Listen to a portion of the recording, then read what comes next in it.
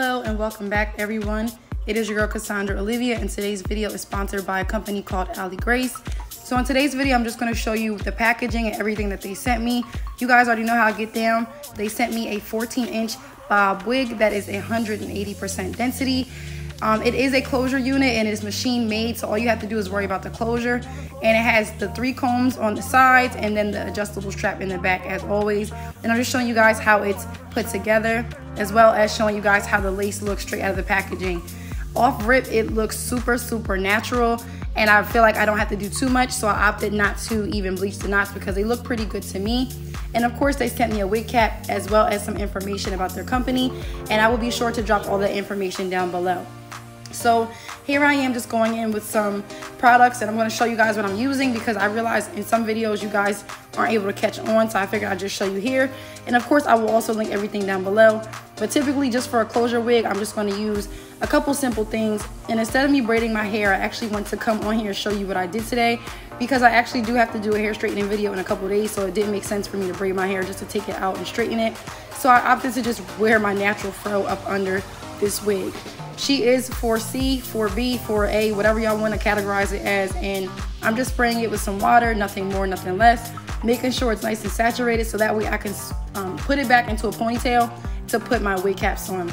So I'm using 2 ponytail holders, and I'm literally just stretching the hair with my fingers to make it as long as possible, and then I'm going to connect it into the ponytail, and then I'm actually going to band it and stretch the ponytail out, and then I'm going to flip the ponytail upwards, okay? So that way when I put my wig caps on, it will blend seamlessly, and it will kind of give the effect that my hair is braided underneath.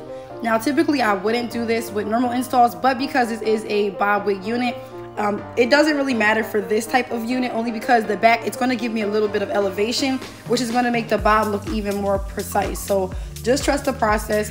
It's going to look really crazy right now, but as soon as I'm done, you'll see how it's like a little bit elevated in the back, and it gives it a little bit more of a realistic look. So I thought this was perfect to do for this quick video and this quick tutorial. So to keep my hair even more slick, I am doing a double cap method. So I use the cap that they provided in the packaging as well as the cap that I have. And this unit is a 99J, aka like a burgundy color. And I honestly have been wearing burgundy all week, so I was really feeling this unit. I just went to revisit a couple of my old burgundy units, and I got so much feedback, so I'm definitely going to be rocking this to work this week 100%. And if you want to see more footage too, be sure to check out my Instagram story, and I'll be posting more videos and snippets of me with this unit on. So really quickly, I just went inside the back and adjusted the straps to my liking. I always try to put them on the same straps every time I adjust my hair. Like every time I wear a wig, I put it on the same setting. Let me rephrase that. So I'm just going in here now. This is how it looks fresh out of the packaging. She's a little wavy, it's giving Wendy's, but I'm just going to go ahead and start to section the hair in the front to cut the lace, and then I will go in, press the hair first, and then after I'm done pressing, I'm going to go in with my hot comb. So you guys can watch what I'm doing here, and if you have any questions, you already know, you can comment down below. And just be sure that when you do this part, you take your time.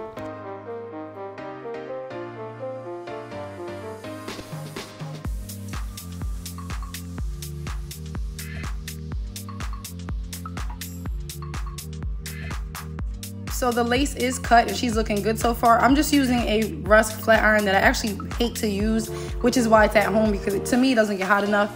But for these purposes only, because I did not feel like going back to my salon suite to get my actual irons, I'm just going in with these flat irons and just pressing the hair out. And I'm going to go over this hair about 2 or 3 times, so don't worry if it looks kind of bumpy, bulky.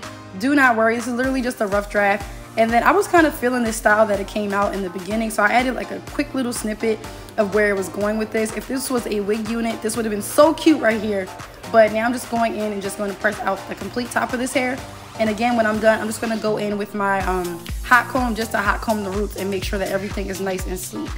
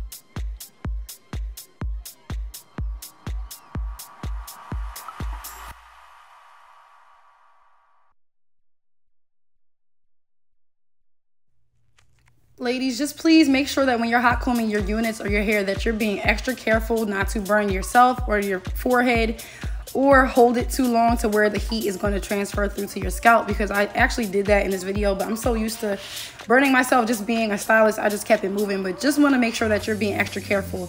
So this is the part that I was talking about in the beginning with the graduation. You can kind of see how it's a little bit more elevated in the back to really give this bob that extra oomph, because it is pretty blunt, and I just wanted to show you guys really quickly how it looks. I just got a bob, get into it, yeah. Hop out with the chop, get into it, yeah. No, that's what this was given. So now, again, I'm going over this a million times. I even went over it like probably 4 or 5 more times off camera. You just want to keep doing this until it is as flat and as straight as possible. And, you know, just to your liking. I like my bobs to be really sleek, and I like them to have movement. So here I am just showing you guys how it looks. I'm just moving out some of the hair in the front. For this unit, I opted not to do baby hair, but I did opt to use some Nairobi foam wrap just to get those flyaways that were on the top that I felt like I couldn't really tame with the hot comb. And you can tie your hair down at this point. I didn't really feel the need to, only because I knew that I wasn't going to keep this unit on super long today because it is really hot outside and I'm home. But you can tie this down if you want it to be super, super slick. So I'm just showing you guys how this bob moves. Please drop a comment down below if you like this color on me and if you like this style. You guys know I just cut my hair into a bob, so I was really feeling this because my hair is a little bit shorter than this bob right now, I believe. So I was really feeling this. Short hair is definitely in for me right now. And I hope you guys like this video, and I appreciate everybody for watching, and I hope everybody has a wonderful and productive day. Bye.